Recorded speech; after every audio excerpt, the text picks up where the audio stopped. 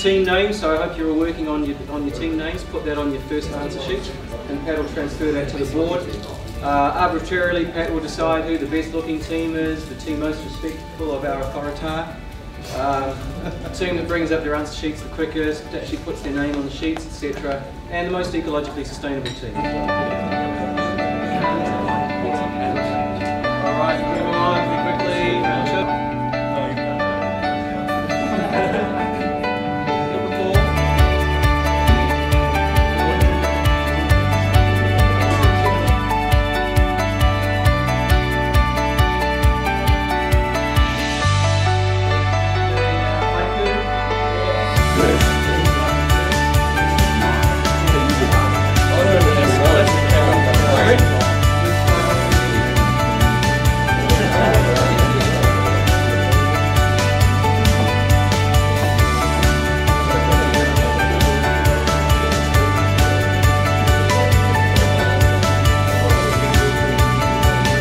Where Peno's gone up for a header and George Best has turned right from the bottom and gone back. Gone back.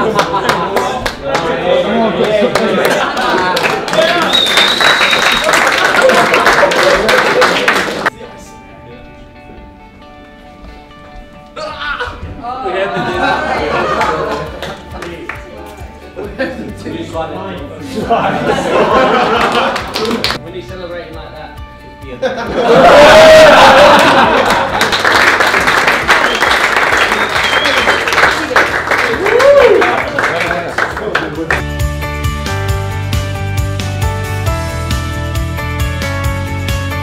How big is the task you face in taking on the Japanese champions? It's massive, you know. I mean, we have to play against a team that's probably 10 times bigger, but I'm hearing probably more than that. You know, we have to play away from home. The team we're playing against have just played their final of their league, you know, so they're probably coming from having played 35 or 40 games. We've only played 5 games. So, yeah, there's a lot of situations in there that make our game very big for us. I know that a lot of people were thinking, well, what you guys did last year, you proved to the world that you can actually compete at this level, and I agree. I think we did great last year, but we need to remain very humble to make sure that we prepare for this the way we need to, which is something that is bigger than us. So we need to make sure that we understand that the step that we need to make to compete at this level is something that we can do, but we're not going to do it unless we prepare really well for it. And that's been our focus, and I think we're on the way to achieve that preparation. How does a club of Hiroshima's size compare to Auckland City? You touched on it there. Yeah, I think, look, I don't know the numbers, but obviously it's got to be more than 10 times or 20 times. I mean, you look at the budgets, you look at the infrastructures. We'll watch that final, the return leg of the J-League the other day against Gamba Osaka, and I think it was nearly 60,000 people in a fantastic stadium.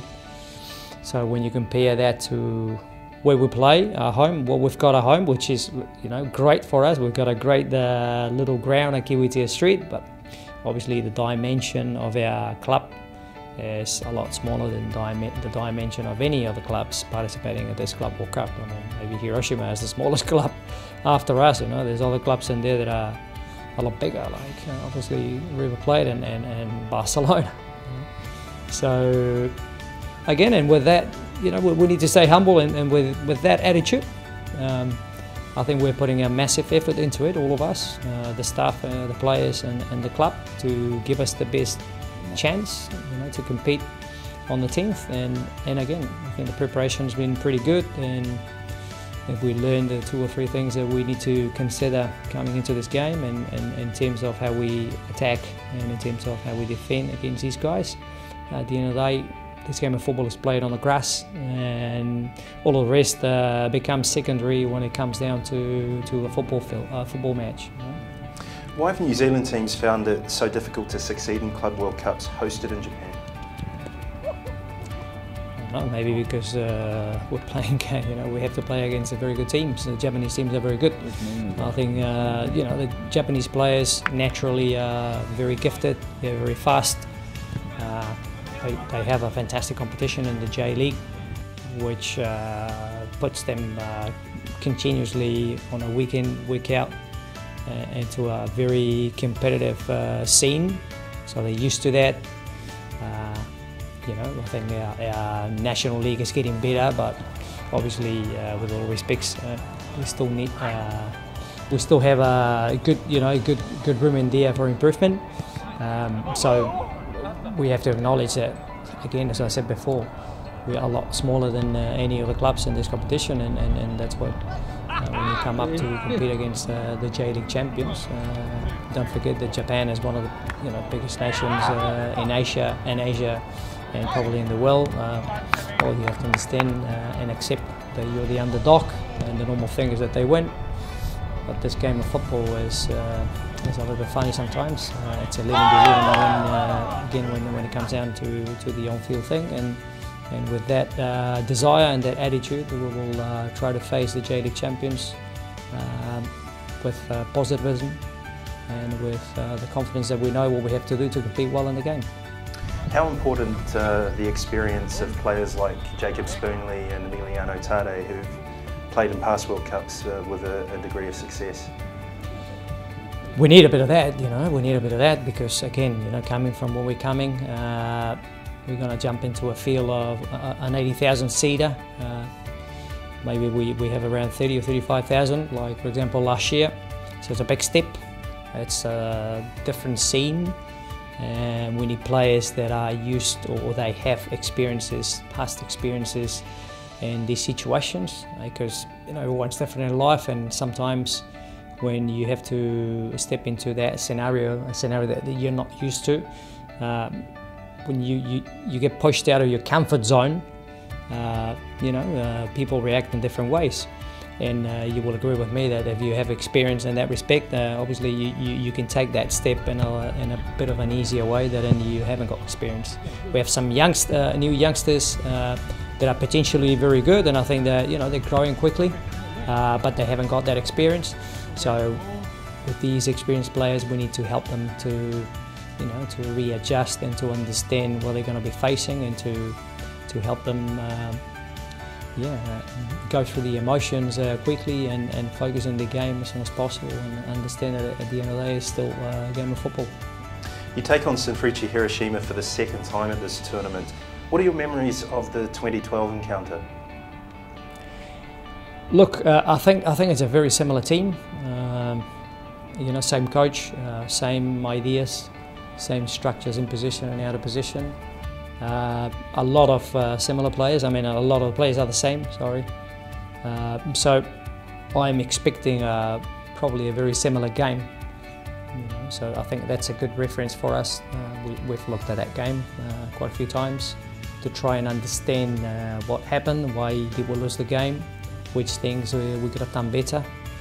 And obviously we followed Hiroshima since October, so we've got plenty of information and footage about them. I think we've got a clear idea of what the game's going to be like, and again we've got a good reference. If you look at that game in 2012, and with all that information, we are trying to prepare to take the opportunity to the maximum. Why did Hiroshima get the better of Auckland that night in 2012? Look, I think we in 2012 it was not the beginning of the way we are playing now, but it was the early stages of a change in the philosophy and the way we played the game, and some of those players, or a lot of those players, had any experience at that level. And I think that with the ball, the team, not structurally but mentally, could have done a little bit better. But again, it's difficult to step up to that level in a one-off game, especially when you don't have the experience, and when you are trying to play in a bit of a different way. So there's always, obviously, doubts out there, and I think right now we're a little bit further in this process of learning a different way of playing the game. We are more mature with the way we play with the ball. I'm hoping that the team will be more composed on the ball this time around. I think we're a different team, and again we've got more experience, and we have acquired and achieved the mechanisms that we've been working for quite a few years. And I think we feel we are very confident on the way we want to play with the ball, and I hope that that's going to help. I think last year we did a bit of that. We proved that against a team like Salvadoran in the semi-finals. We finished the game unfortunately with a loss, but we managed to have 57% of possession against an Argentinian side, so that proved that we have matured with this player playing the game.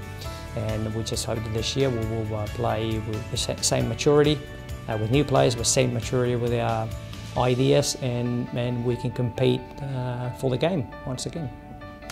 What would it say about Auckland City's progress if you can get past Hiroshima on Thursday? I don't know. I don't even want to think about it, to be honest with you.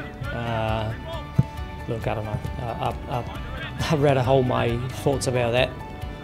Right now it's just a matter of making sure that we prepare really well in position and out of position. We understand how we have to defend against these guys that are a very particular team in the way they attack, and then we've got the maturity, as I said before, and the belief that we can implement our position style regardless, and that we understand how we have to implement that position style.